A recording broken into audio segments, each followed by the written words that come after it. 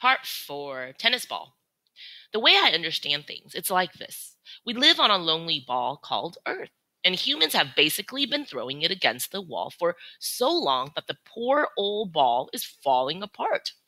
It's like me with a tennis ball, chewing away until there's nothing but pieces of slimy rubber that tastes like, well, slimy rubber. And that means there aren't as many places left for wild animals.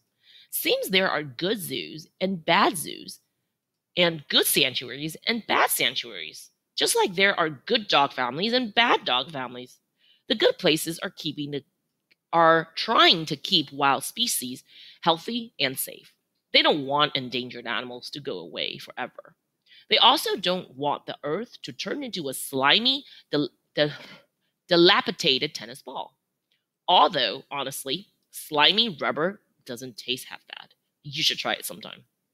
The thing is, I would give anything to see my dear pal Ivan deep in the jungles of Africa, where he was born, or to see Ruby running across the savannah with a herd of elephants, her big old ears flapping in the wild. I'd give up a mile high pile of bacon cheeseburgers to see that happen. I really would. But it ain't happening. I get that, and so do they. When you're an animal, it helps to be a realist. Wow, we're in part 2 now. Okay, here we go. Dream. This morning, I wake up in my cozy bed, way too early for Julia to make me breakfast. She and her mom and dad are still asleep, and even the guinea pigs are silent. My belly grumbles, and once again, I curse my thumblessness. Humans are one big design flaw. They inferior noses, they inscrutable humdrum rumps, and don't get me started on their odor. But the opposable thumb idea? Yeah, that was a nice upgrade. The cans I could open. The doorknobs I could conquer. Anyway, I feel worried. Off.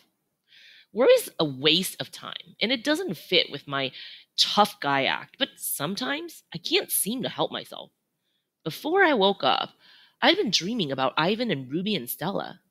It wasn't a nice dream, a fun and run toe twitcher. Nope, this one was a nightmare, a bad one. We were swimming, all four of us, in a black, raging river. For some reason, I was in the lead, and I kept looking back, telling them I was going to save them.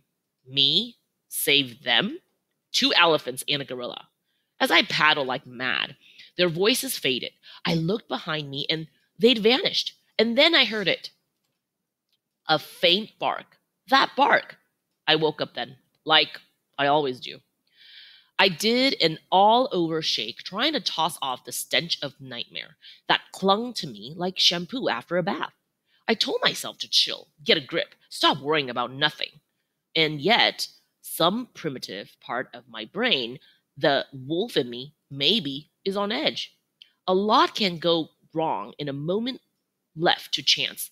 The blink of an eye, the bounce of a bone. There are so many ways the world can find to fail you. The smell of a storm. By the time everyone else wakes up, I've calmed down. But the wind outside sure hasn't. It's an early fall Saturday, gusty with scraps of sun. Clouds bouncing off each other like bunnies in a basket. Messages on the wind pouring in from everywhere. From dogs making their daily rounds, from feral cats, from anxious raccoons. Basically, everybody is asking the same thing. What is the deal with the weather today? I already know. Weather Channel was on last night with a screen full of big, white, cotton candy looking swirls. Julia's dad, George, has already taped up several windows. Sarah, her mom, packed an emergency bag just in case we have to evacuate. Another hurricane is on its way. Third this season. Not as big as the last couple, but slow moving. I've seen the routine, know the ropes. Once breakfast is done, I sit on the couch in the living room, waiting impatiently for Julia to come home so she can take me on our daily stroll. She has a dog walking service and she's out walking other dogs. I get my own private walk because she's my own private girl. I can practically taste the storm coming through the open window, the back of my throat tingle, the metallic edge, the fizzy energy. But it's more than that. It's as if the air is up to no good, sneaking up on the world and looking for trouble. On the poetry of stink. Of course, not everybody can smell what I'm smelling. My nose is a zillion times more powerful than a human's. Dogs are experts at odors. Odor. Excuse me. Students of stink. We analyze the air the way humans read poetry, searching for invisible truths. And we don't just smell the good and bad stuff that people notice with their substandard snoozes.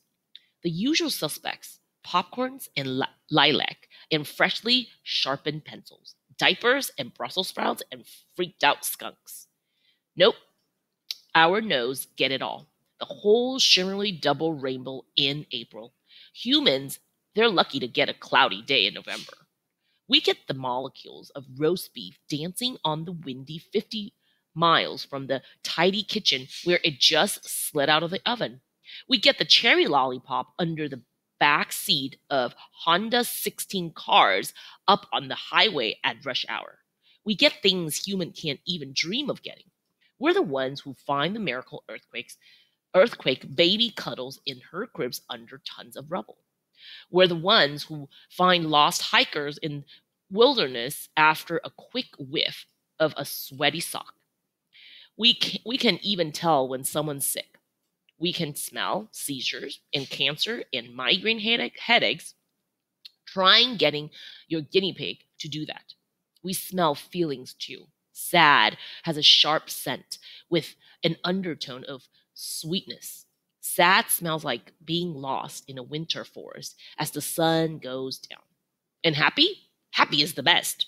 But there's a touch of wistfulness around the edges. Happy smells like bacon ice cream served up in expensive leather shoes. You're going to love every minute of it, but you know it won't last forever.